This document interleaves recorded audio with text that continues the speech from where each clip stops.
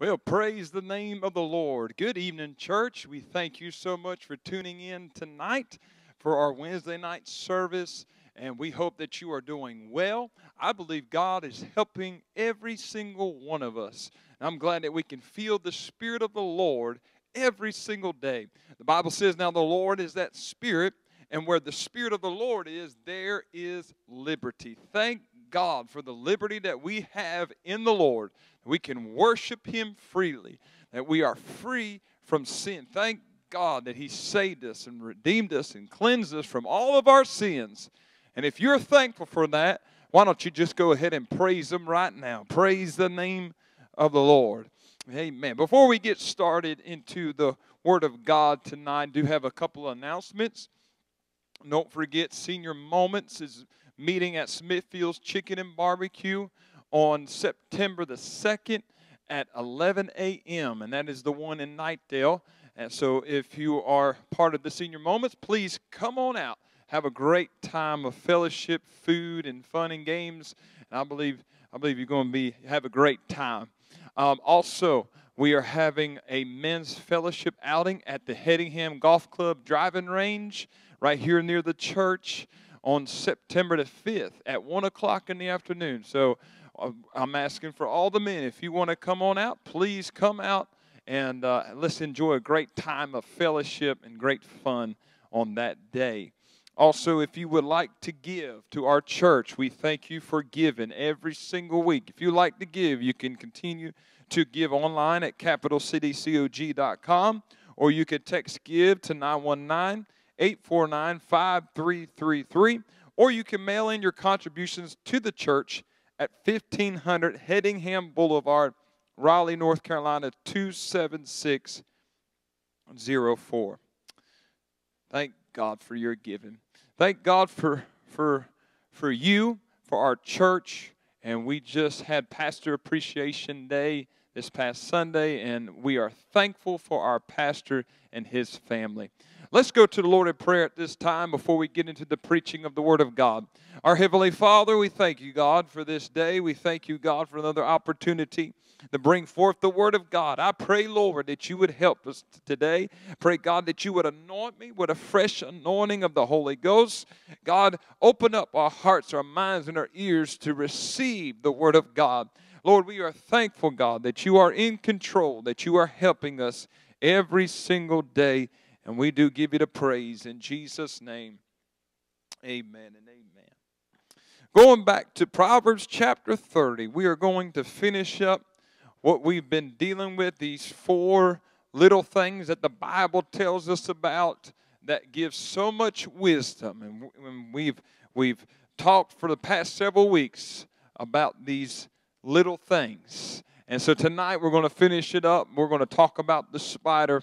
So Proverbs chapter 30, verse 24 again, the Bible says, there be 4 things which are little upon the earth, but they are exceeding wise. The ants are a people not strong, yet they prepare their meat in the summer. The conies are but a feeble folk, yet make their houses in the rocks. The locusts have no king, yet go they forth all of them by bands. And the spider taketh hold with her hands, and is in the king's palaces. Verse 28 again says, the spider taketh hold with her hands, and is in the king's palaces. I want to talk to you tonight for a little while from the subject, when the spider takes hold. When the spider takes hold. So for the past several weeks, we've learned how these little things can teach us about wisdom. Great wisdom that we can take and we can apply to our spiritual life. And it is so needful, especially in the world that we live in today, that we never ever disregard the little things that God intended to teach us about such great wisdom. We learned how the ant taught us how to prepare for the winter months. Prepare now for what's up ahead. We learned about the survival of the conies.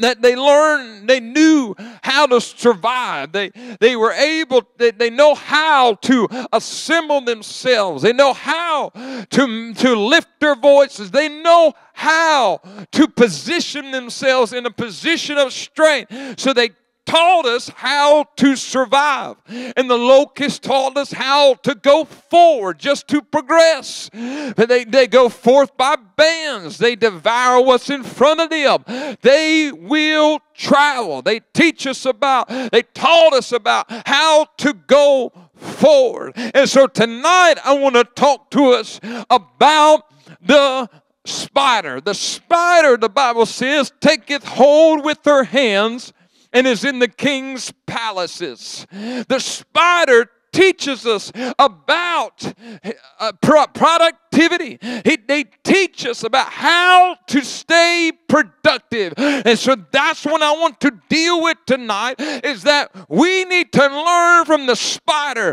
on how we can be productive. I am so thankful tonight that God has given us the ability. He's equipped us with what we need so we can be productive in these last days. Hallelujah. I'm telling you tonight that it is time, like Paul said, it is high time to awake out of sleep. Our salvation is drawing near. The Lord is coming back very, very soon. And now is the time that we wake out of our sleep and we realize that we must get to work. We must stay productive. We can't be complacent. We can't be asleep. We cannot we cannot take a seat on the back row and let everybody else do what they want to do. We need to be active. Praise God. We need to be productive. We need to not only move forward, but we need to be working as we're moving forward. Since this pandemic, I believe a lot of Christians have allowed themselves to become complacent. They've allowed their progress to come to a halt. And they once worked, but now they're not working now. You know why? Because they can't work in the same way that they were working in. So they decided to give up. But I'm telling you, we have to make an adjustment. If we're going to be productive, yes, we may not be able to do exactly what we used to do, but we must make an adjustment because there is still work that needs to be done. I said there's still work that needs to be done. And we must stay productive. We got to make an adjustment so we can keep on working because we need to help build up the kingdom of heaven. There is a harvest. There are lost souls. There is people that need to hear the word of God. And we need to be productive today. Glory to God. Glory to God. I'm telling you, it is still our job to be productive. The spider, even though it's small, knows how to stay productive. So that brings me to the first point. Here's what the spider will do. Unlike other animals or insects that have to use their surroundings to build a house, the spider produces her home from what's inside of her. Glory to God. The spider constantly has a demonstration of what is on the inside, has a demonstration on the outside of what is on the inside. Hallelujah. The spider will constantly produce something from within and let it be shown on the outward. Glory to God. So I want to tell you tonight in our first point of this message, if you're going to be productive, then it must come from what's within. Something, our actions, our attitude, our words are always going to reflect what's inside of you and I. And so that's why it's important that we say, Lord, I want to have a pure heart. I want to have a good spirit. I want to have a pure mind. I want to be diligent. I want to keep my heart with all diligence. For out of it are the issues of life. Glory to God. Glory to God. demonstrate on the outward what is on the inward. What's inside of you. You know, a lot of people, they complain all the time because they're out of the abundance of the heart, the mouth speaketh.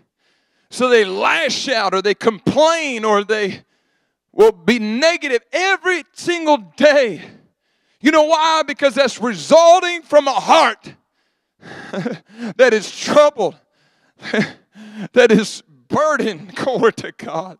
Hallelujah. They're not happy inside. Glory to God. If you're going to be productive for the kingdom of heaven, then we must make sure that our heart has been touched by the hand of God, and we have the Spirit moving in our life, and we need to produce on the outward what's on the inside. We have faith, we have love, we have joy. Get it in the inside and let it come out on the outside. Glory to God. Paul said in 2 Timothy 1:6, he said that we need to stir up the gift of God, which is within us, which is in thee. Stir up the gift of God, which is in thee. It's there. What is that gift? It's the gift of divine grace. The Lord, when He saved you, He put a gift inside of you. And also in Thayer's Greek tells us that it could be a gift of faith, a gift of understanding, a gift of wisdom. Amen. Hallelujah. And that word stir up means to rekindle. So you need to sometimes we let the gifts become dormant in our lives. And now it's up to us to stir them up. You need to stir them up. You need to rekindle it because the Lord wants to use you. He wants to use you. He wants to use that faith that you let be dormant. He wants to use that love. He wants to use that wisdom. He wants to use you because you're saved and you're on your way to heaven. He wants to use you to reach this lost and dying world. Woo, praise God, praise God. Oh, God. Help us to let there be an... Paul said, I didn't come with enticing words of man's wisdom, but in the demonstration of the Spirit, power. So when Paul preached, he was effective because there was a gift that was stirred up on the inside. Glory to God.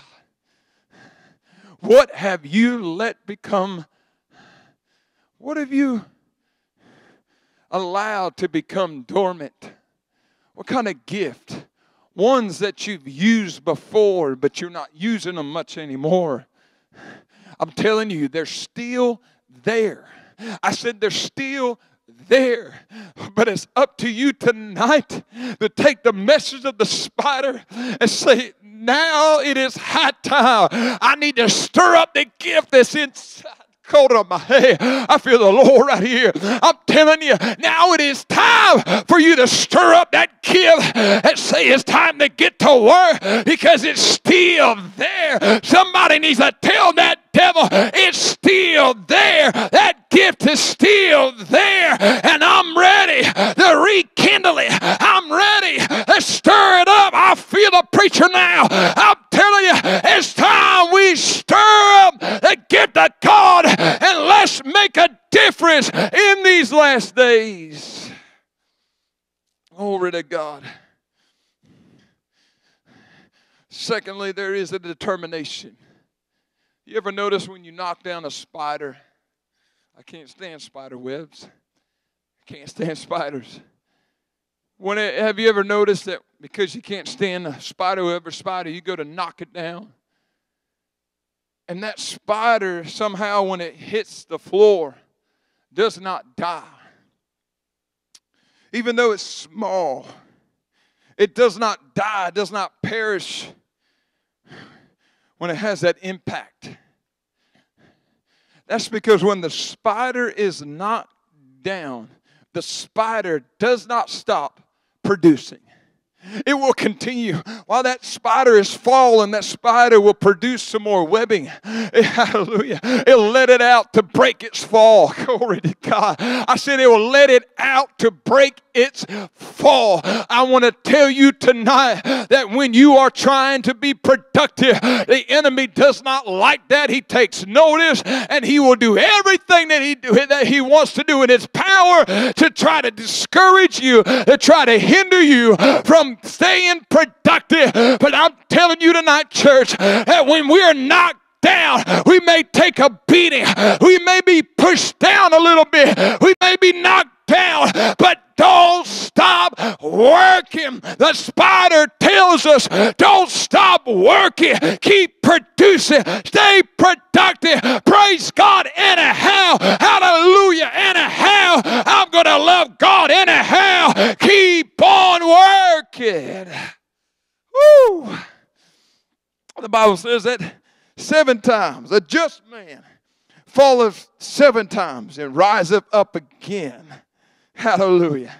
He may fall 7 times, but he gets right back up. Have you been knocked down lately?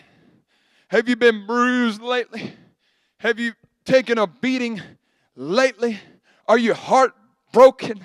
Are you disturbed? Come on. Hallelujah. You're not on the mountaintop like you used to be. But I'm telling you, we've got to keep on producing. We need to keep on working.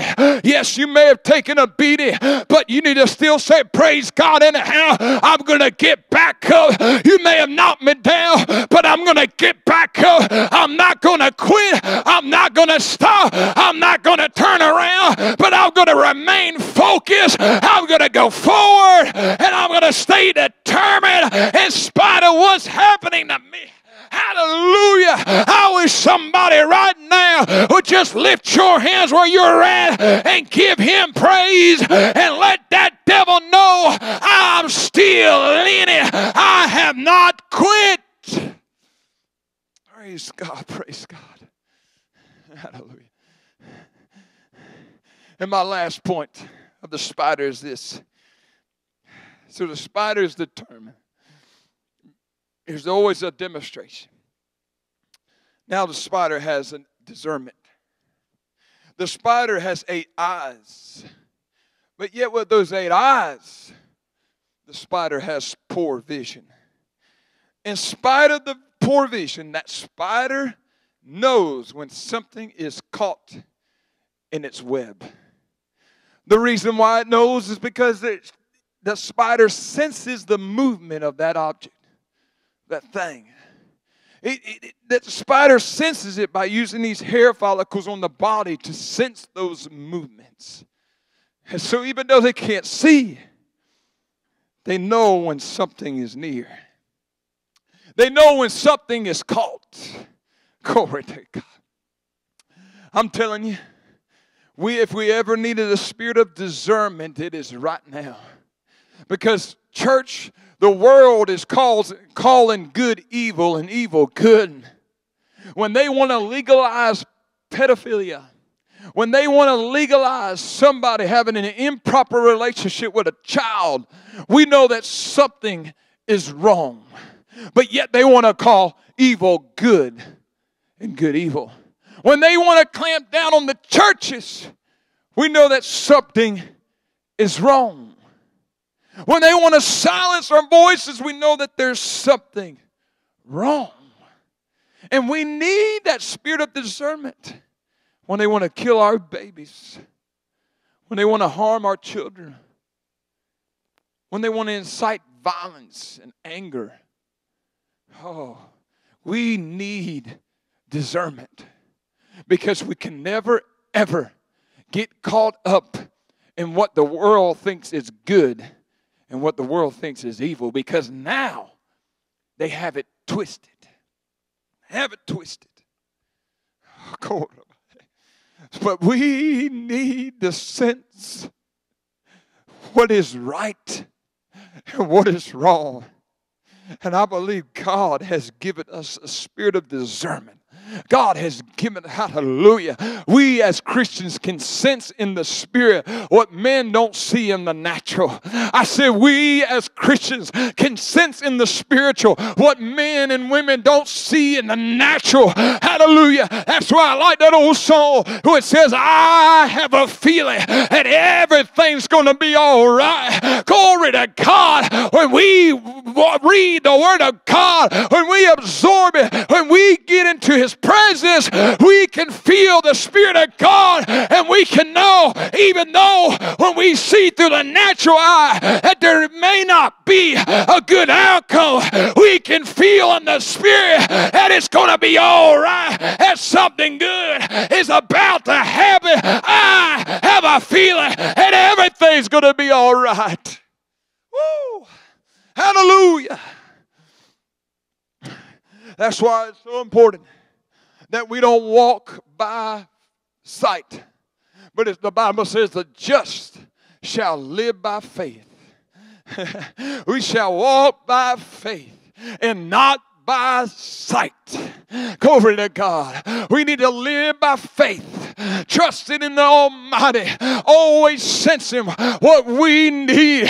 Glory to God. How many of you have sensed it lately? I believe the Lord is coming back soon. So now it is high time to awake out of sleep and get to work. So that is the message of the spider. The spider, the locust, the conies, and the ant all have great wisdom for us to hold on to. Absorb this. Absorb what these little things teaches us. What they have taught us. Absorb it. Don't let it fall on deaf ears.